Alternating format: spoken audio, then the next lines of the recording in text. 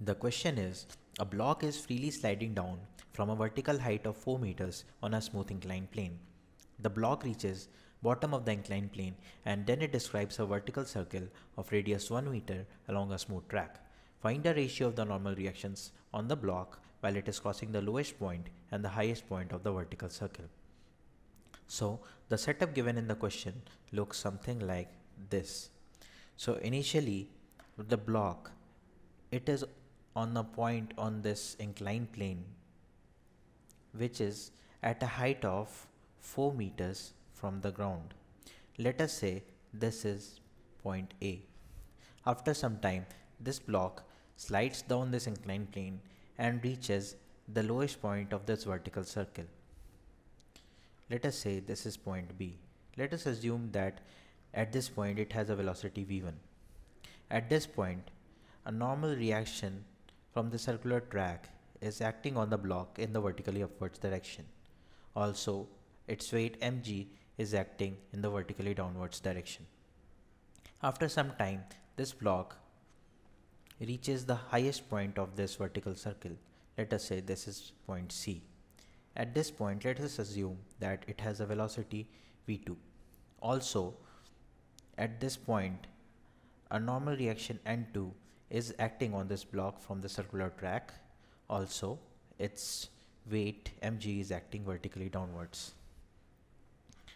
Now, in this question, we can apply energy conservation between points A and B and points B and C because there is no non-conservative force acting on the block at any instance of time. So, if we apply energy conservation between points A and B, what do we get? At point A, the total energy of the block is only the potential energy because its velocity is 0, so it has no kinetic energy. So at this point, the energy of the block is mgh. Now, what is the energy of the block at point B? It is only kinetic energy because it is already in the ground, so it has no potential energy. So from energy conservation, the energy between points A and B will be conserved. So from here we can calculate V1. So V1 comes out to be root over 2gh. Now we already know h. H is the height of the block from the ground at this point A, which is 4 meters. So this comes out to be root over hg. Now what do we have at this point B? We have a normal reaction acting vertically upwards and it's the weight of the block mg acting downwards. So the resultant is mass times acceleration of the block. So this acceleration is the centripetal acceleration of the block, which is v square by r into m. This is the centripetal force. Now from here, this v is the velocity of the block at point B, which is v1, and from here we can calculate the normal reaction at point B, which comes out to be n1 equals to mg plus, from here we already know v1, which is root 8g, so m into 8g by r is the radius of this vertical circle, so which is 1 meter, we already know. So from here n1 comes out to be 9 mg.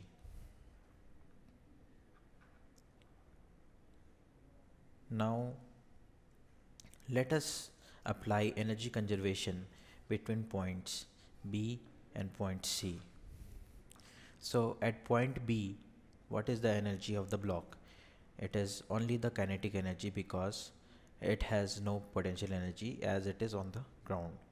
So it is half mv1 square. But at point C, it has both kinetic energy as well as potential energy because it is at a height from the ground. So the potential energy is m into g into 2r. 2r is the diameter of this vertical circle, which and the height from the ground. So m into g into 2r plus the kinetic energy of the block is half m v2 square. Now we know v1 and we know r is 1 meter. So from here we can calculate v2. So v1 square is 8g. So 8g by 2 equals 2g. M is cancelled from everywhere. Now this comes out to be v2 square by 2. So from here we get 8g minus 4g equals v2 square. So finally v2 comes out to be root over 4g. Now let us apply force equation at point C. So what will be the force equation at point C? At point C we have N2 acting downwards and the weight of the block mg also acting downwards. So this will be equal to mass into the acceleration, which is the centripetal acceleration, which comes out to be m v2 square by r.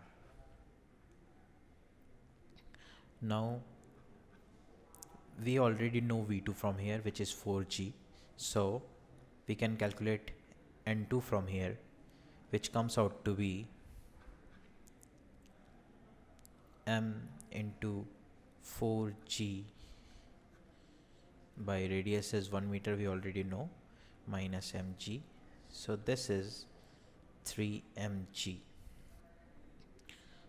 So now we know both the normal reactions at point B and point C.